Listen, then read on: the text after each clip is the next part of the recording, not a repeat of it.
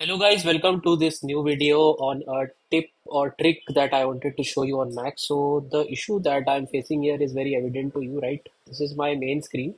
So I actually use a two monitor setup and this is my main screen and you can clearly see that my Mac taskbar is missing here. Whereas I'll try to show you that where the taskbar actually is. So it could be on my second screen, right?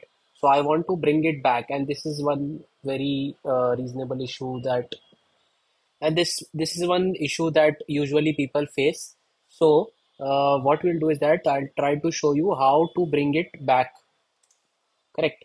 So just go to your search bar and search system preferences or system settings. Then here search for displays. I'll zoom it for you. So click on displays and you will see that I'm using two screens here, right? So the taskbar that is missing here has gone to this built-in display and I want it back.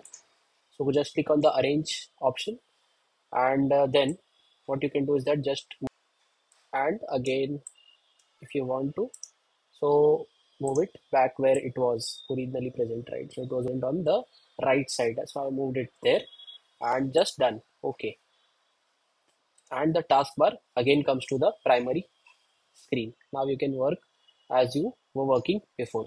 So this is one issue that usually people face and they don't find the solution for it. So this is how it can be solved very easily.